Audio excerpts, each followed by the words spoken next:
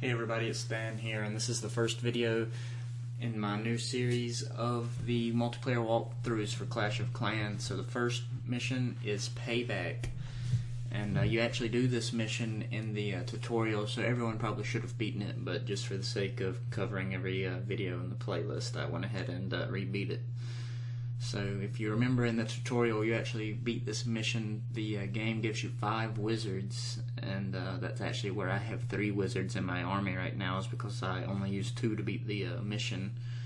Put 2 on that cannon, it takes it out, and then goes over and kills the town hall. But with obviously on this replay, since I had barbarians to choose from, I just put down a few barbarians to take out the cannon, walk over, they'll wear this town hall down eventually, and that'll be your 3 stars.